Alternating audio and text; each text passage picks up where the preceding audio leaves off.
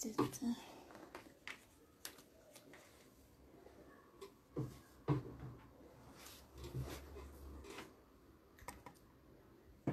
right, let's do this.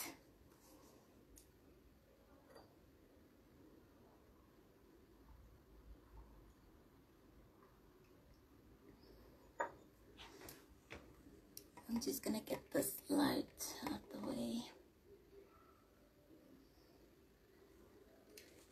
All right, let me just pin my... Hi Steve, how are you? Thanks for joining. Okay.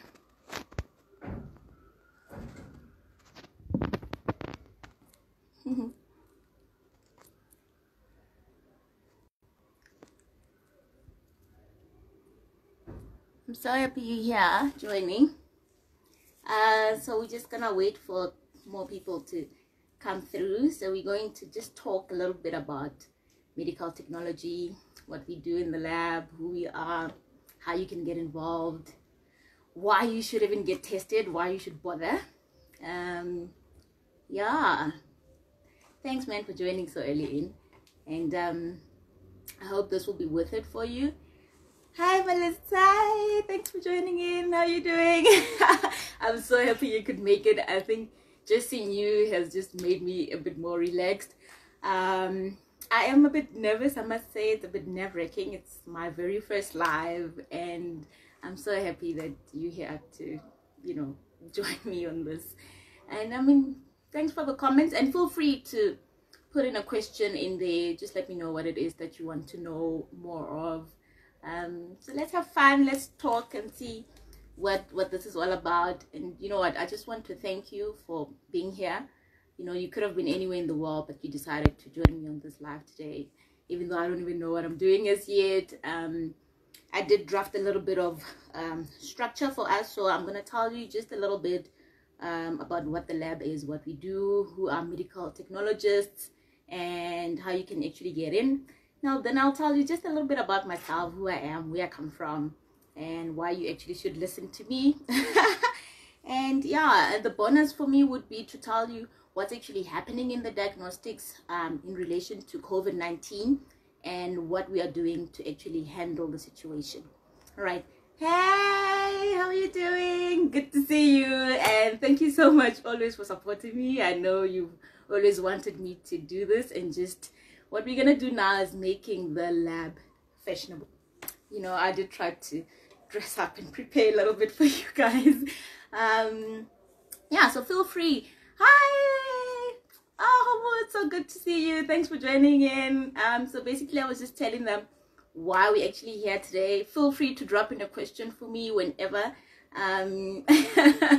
Feel free, absolutely. So just a little bit why actually you should be here today. We are going to mix in a bit of Tswana, although so we have to mix it in a little bit. Mel, I hope you catch a word or two. I'll teach you after this, okay? All right, so let's do this quick. So the laboratory is one thing that people don't really know much about. Those that actually know think the only thing we do is HIV. Yes, we do HIV, but that's not the only test we do. We do so many things that honestly most people come to the lab referred by their doctors, and by that time they're in hospital, they're sick, they don't even know what the tests are for, why they've been drawn. So I think it's good to know, look, this is now a day and age where everybody needs to know what's happening with their bloods, with their money, with their body. Everybody's so health conscious right now, but look, they take the blood and then what? You don't know where it's going, who's looking after it, whether the results are actually true or not, and actually who's in there. So it's good to know. I mean, some of these tests you can actually also do yourself. The most common one that ladies use is the pregnancy test. That's actually a lab test. So you have a point of care, a rapid one, and we have one that we actually do in the lab itself. And then I'll tell you just a little bit more about that also. A little bit about myself. I'm Leah Kinalisejo Mulai from Marapiani in Mpumalanga, South Africa. And wow, I actually grew up very energetic, Sarafina, modern dancing and all of that. I actually think I thought I was going to end up in arts and culture, but I was also a bit of a left brainer, and an A student, you coming out or number one. But enough about that. So I actually went on to study medical technology. That's how I ended up as a medical technologist in the lab.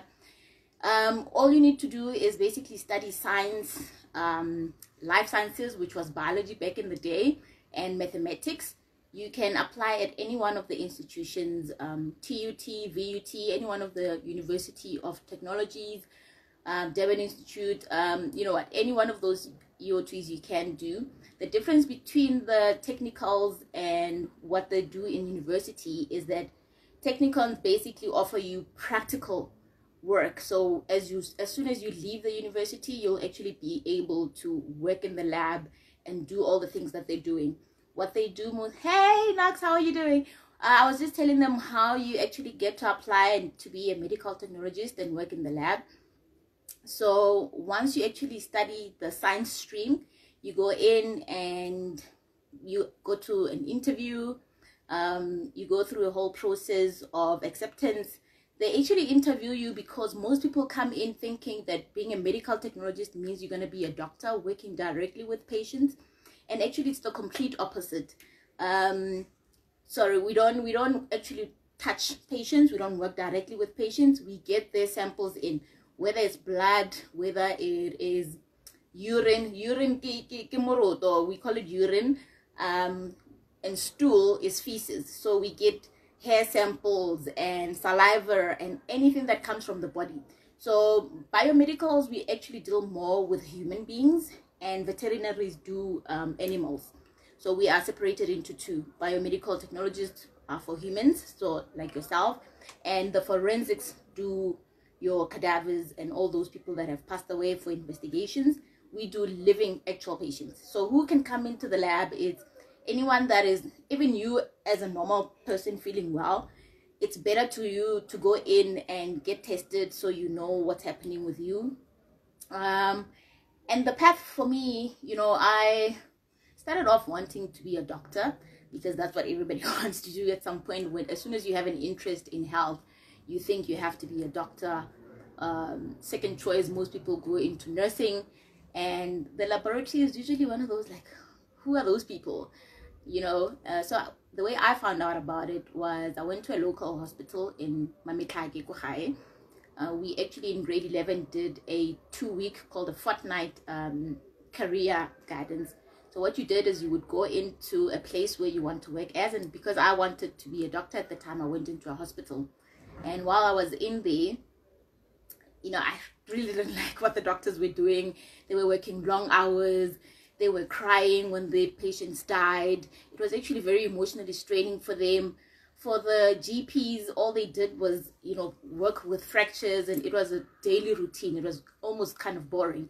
And if you wanted the more exciting stuff, like you had to specialize, do about 10-15 years for speciality, to deliver babies as a gynae or an obs, or do surgery. I mean, they had to study a very long time. So one time when I was in there was a small little window, and the guy behind it was wearing a lab coat, and no one was allowed to go in there. No one. And I was so intrigued. I saw the different colors of the tubes that were in there, and I wanted to be in. I was so curious. I'm like, what are you guys doing? And he was kind enough to tell me what it is that they studied. And so I went in, and one guy came in from UJ, actually University of Johannesburg, for career guidance while I was in matric. And he was telling us what the course is and how to get in. And you know what, I was sold. I immediately applied for biomedical technology. And yeah, I went in, and the first day, my goodness, we have a course called Introduction to Medical Technology where they tell us what it is. The lecturer actually said to us, look, this is not a high-paying job. You're not going to get paid millions. You're not going to be super rich. And if you're not going to do this because you love people, because you want to help people, you need to leave. True story. This guy called Tepo picked up his bag and he walked out of class. He's like, I'm not going to sit here for nothing. He just literally left, and he went to do chemical engineering. And I wonder where he is right now. Smart move. You know what? There's really not a lot of money in medical technology. The basic, when you start actually getting out, you get paid like 6,000 as a student, and you write a board exam, which usually takes about 4 years for you to qualify. And after qualifying, you literally take home about 11,000, 12,000, and you have to like go up on there. So I went about doing my BTech, and I actually now have a master's in medical technology. I went to do so many things. I was training, I was lecturing, and I went into the diagnostic side, which is where I am now, which is the really exciting part.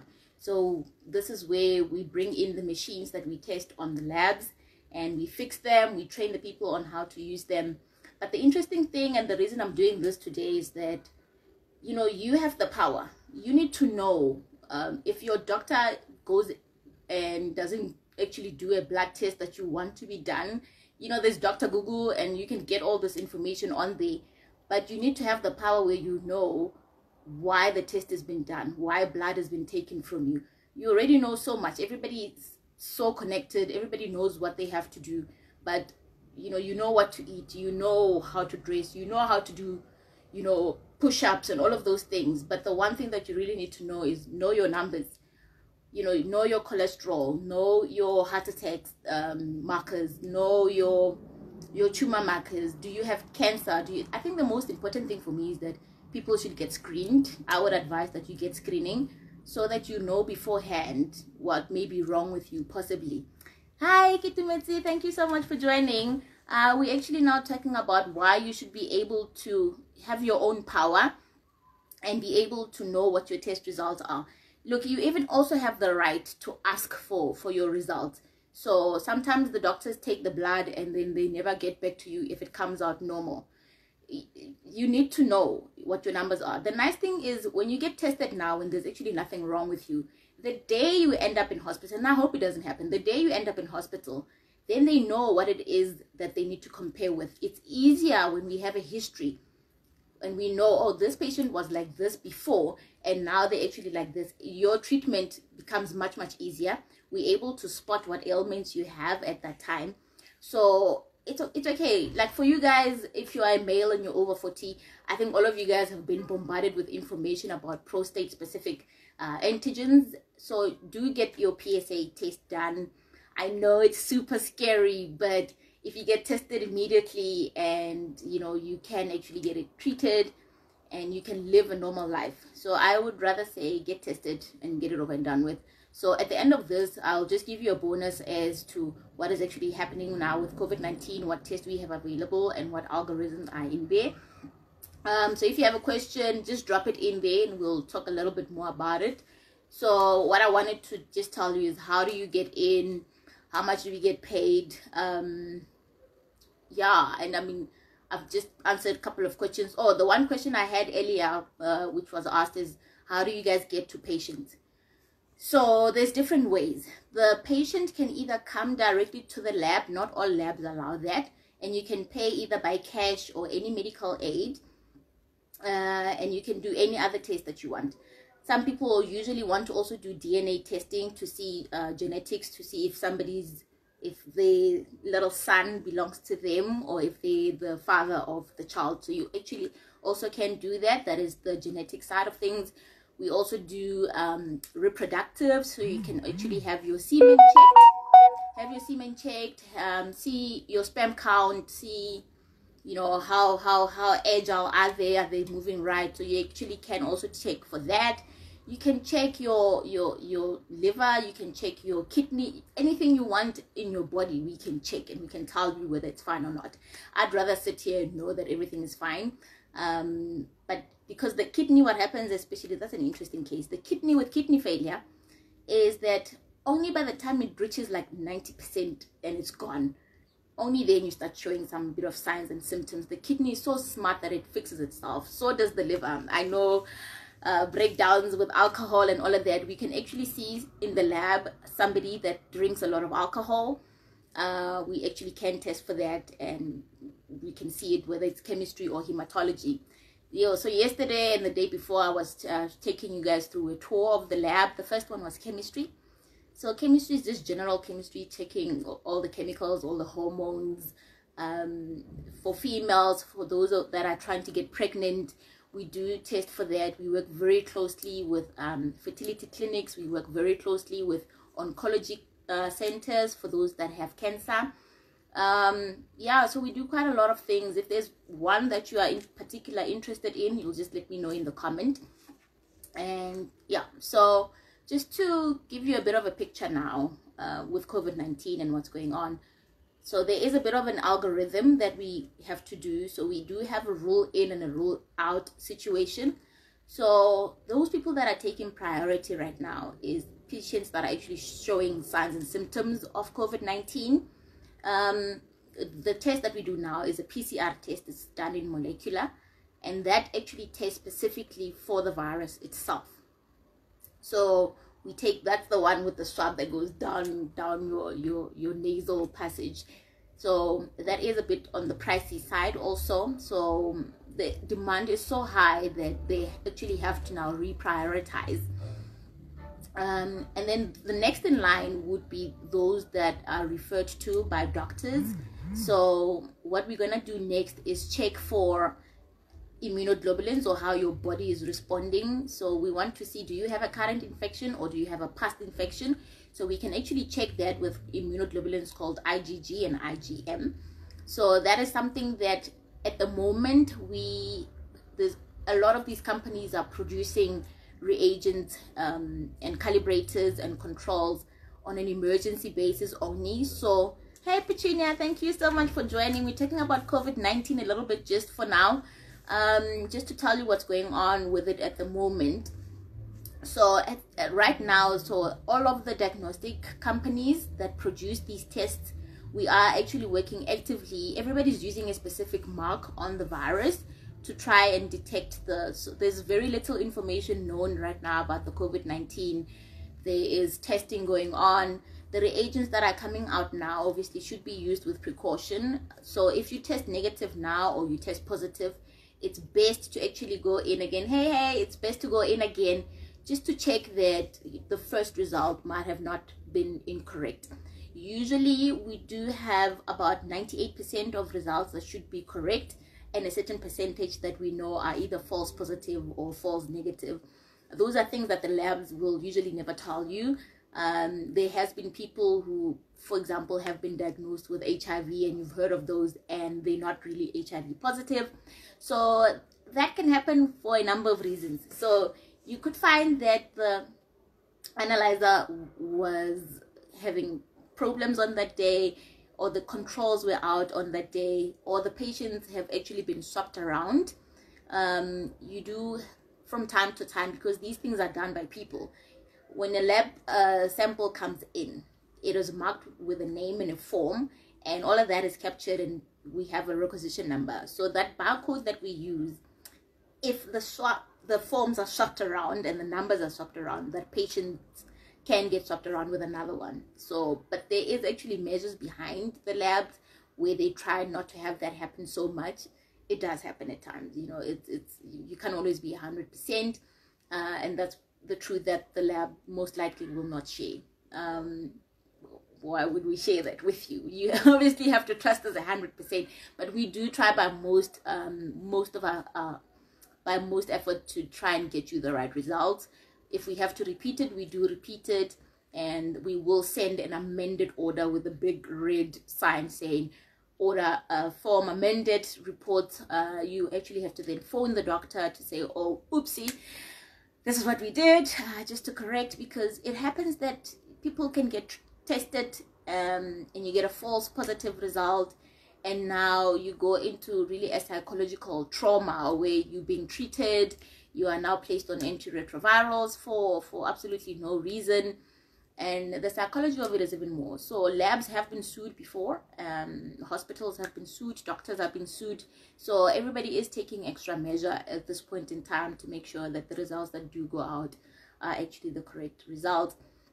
I think the sad thing with this job is that we get so connected to the patients. Yes, we don't get to see them face to face, but if you're in a hospital setting and the patient's blood keeps coming into you every day, you can see their progress. You can see whether they're getting better. You can see whether they're getting worse. Some actually get discharged, and then a week or two later they're back, and you're like, oh my goodness. So we do go through that trauma with them. I think at that time it's very difficult. It's quite different from the big lab I was showing you 2 days back and yesterday. That is like fully automated. You don't really get to see anything. The tubes are moving on their own. You only really get to work with the ones that are like this much. So sometimes they send us very little blood, or even baby blood, or an adult whose veins are so small it's difficult to get blood from them. Those ones, it's really like you have to make magic and try and see how you can get the results out there. But yeah, otherwise, you know what, we really do our level best to try and get everything out there. All right, so I'm just jumping a little bit here. So back to COVID-19, because I just remembered I was trying to tell you something about those reagents. Right now, we want to see the immune response. So your white blood cells, your fighting cells, how exactly are they responding to the COVID-19? The test that we need to do now is an immunoglobulin, either a total immunoglobulin or IgG and IgM. Those are just specific white cells that get produced in the blood.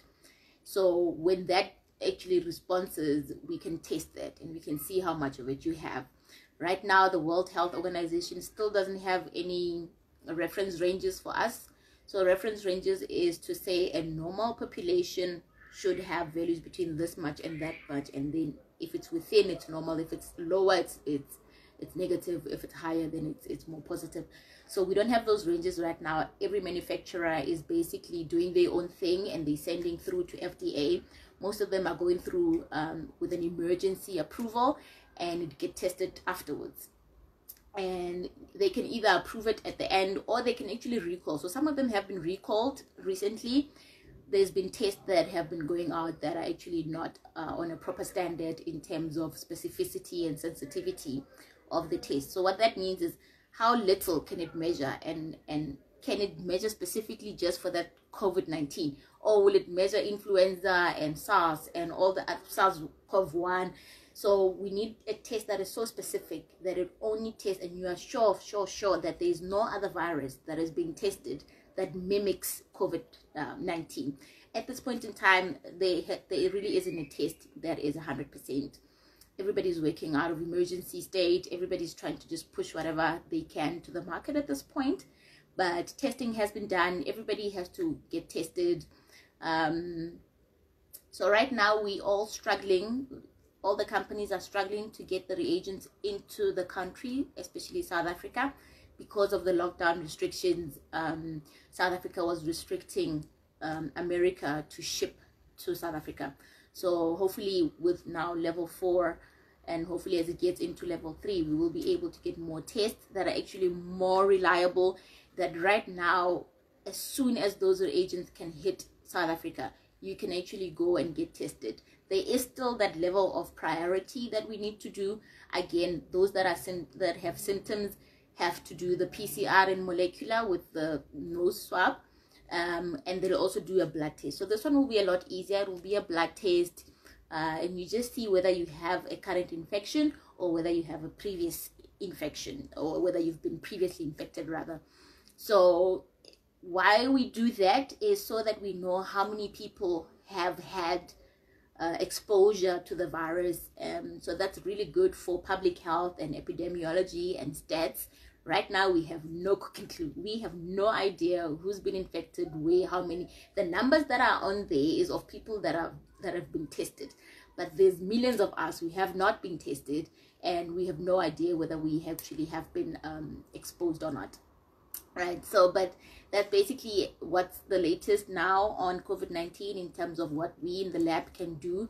We can still do PCR. You can go to any one of your lab that is available locally, but priority really goes to those with symptoms. If you are asymptomatic, you can just hold off, get advice from the national helplines that are available. I mean, those are the best places to get regular updates and not have word of mouth go around. We don't want false information going around. The panic usually results in really major problems for us, especially in the labs. There's so many people getting tested right now. The labs are totally overwhelmed, very much overwhelmed. So if you guys can just stay home, be safe. We will try our level best to get everything in there.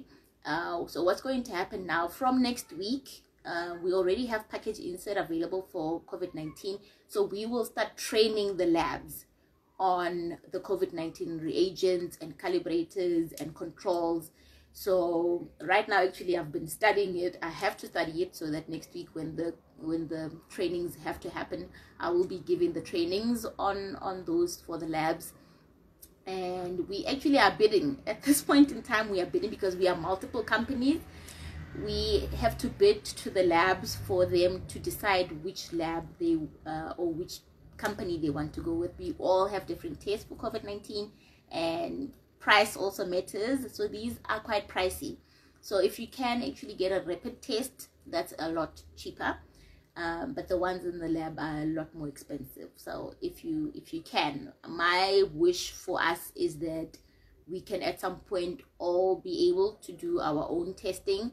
Those tests are available. The thing is, you need to know how to interpret them, and we will be doing more of these lives so I can tell you exactly what it is, what your tests mean at that time, why does it look like that, why do we test, you know. I think we at a time where it's better to know than not to know.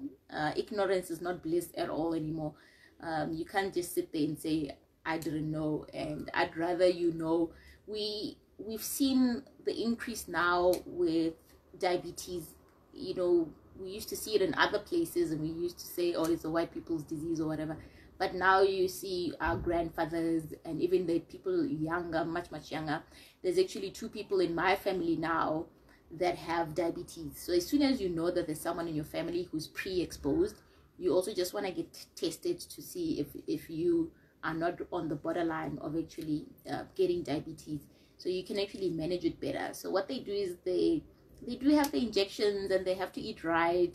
And I know I'm a bit biased, Mara, like diet nyana ya teng o ka re ya go cooking ya rona. So you have to have lots of water, lots of greens, cut down on the meat, reduce the salt, and I'm like, how did they get it right? But they basically, that's all you have to do. And let me know if there's anything else you really want to know. Thank you so much for joining me today, and we will be doing more of these, so you get to see me in the lab. So tomorrow, Sunday, I will be in the lab. I'm going in for a PM service, so the engineer will work on the machine and I have to come in and make sure and run controls and make sure that by the time they start running patient samples, everything is a-okay. So we really take care of patients' bloods, we really take care of the machines that we test on, because without us taking care of those and making sure that you get the best quality results, you know, there's not much that can be done. I mean, the lab, I can tell you now, you can go and even search on Google, 70% of the diagnostic that happens in the healthcare system happens because of the results from the lab. So here's what that means. You go to your doctor. He can't just look at you and say, I think you have this, or I think you have that, or I think you have this cancer, or I think you have... Some of them they can test. So that's why it's 70%. 30% they can say, breathe and do this, and they can touch you and do whatever else, and they can tell you what they think is wrong with you. But 70% of it has to be on paper, so you know exactly what it is. So this phone is a bit loud. I'm gonna put it up.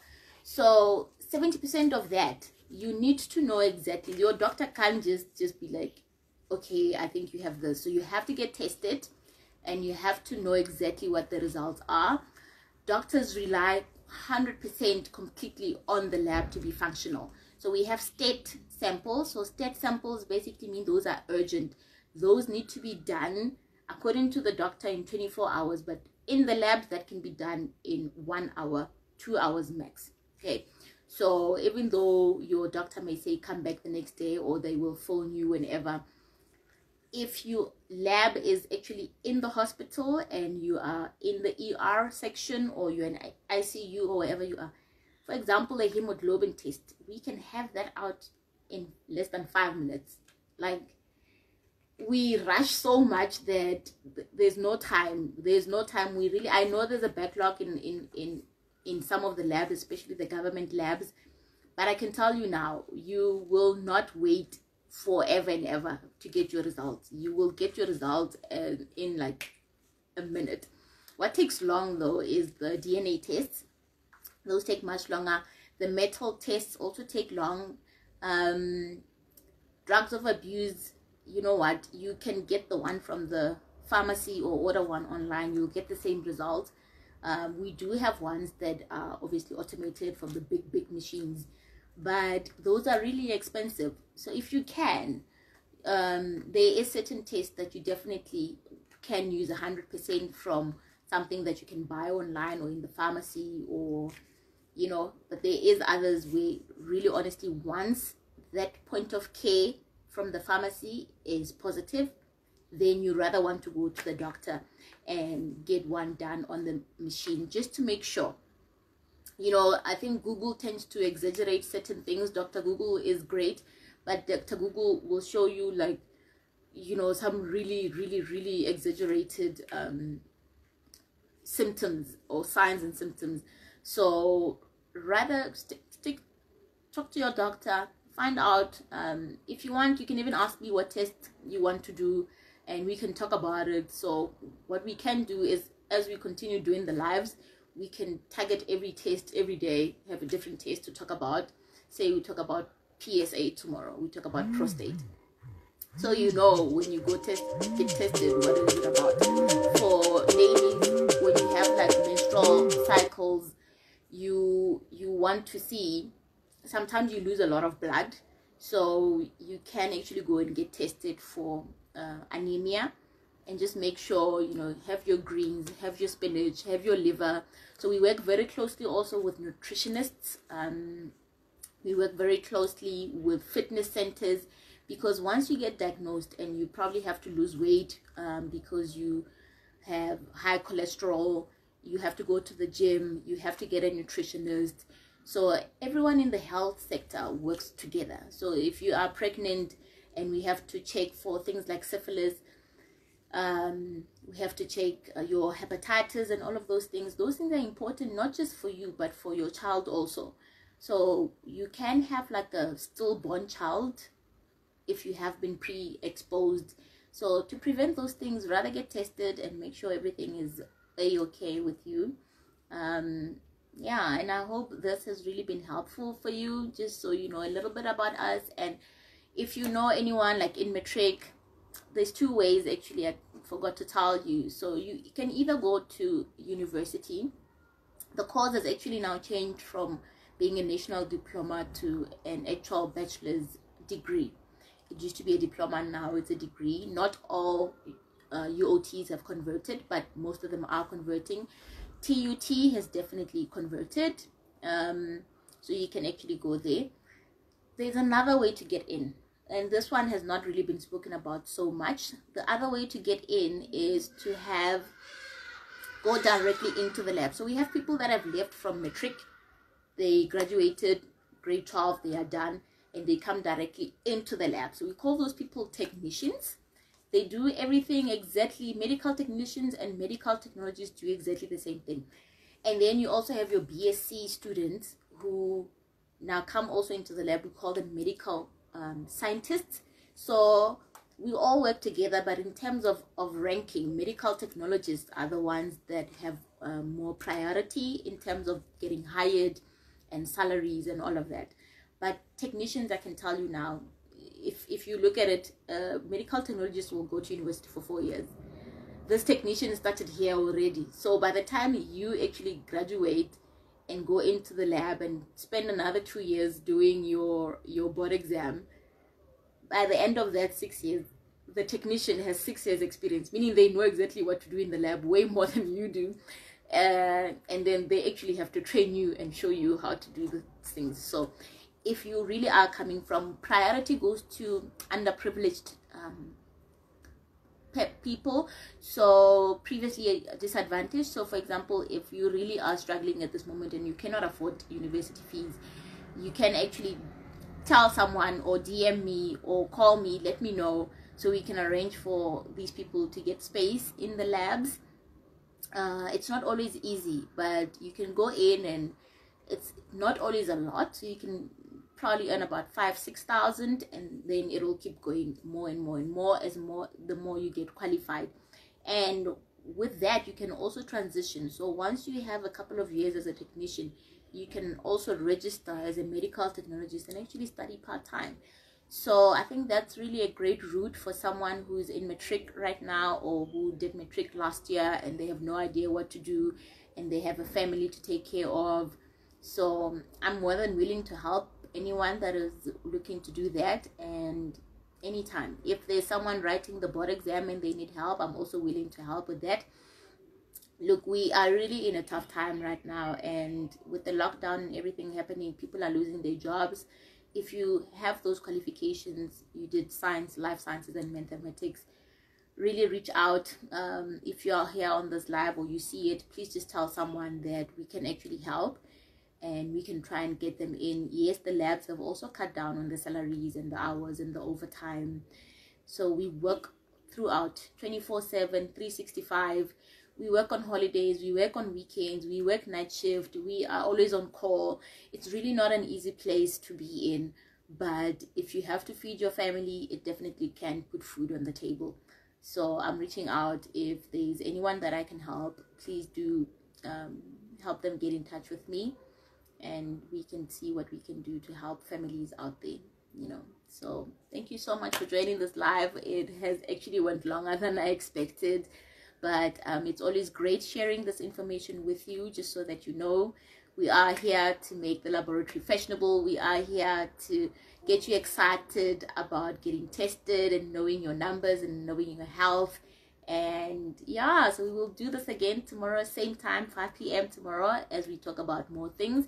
And later on, because I will be in the lab, I will be sure to go live and show you around in different parts. So the first part was chemistry, then we did hematology. So tomorrow we'll see, maybe we'll do micro or serology or molecular. Let's see which one we can do tomorrow. It's fine. All right, thank you so much for joining, and I love you guys so much. It means so much to me. I was actually so nervous at the beginning, but once I saw you guys are on, it really meant a lot to me. So thank you so much once again. Love you guys. Bye.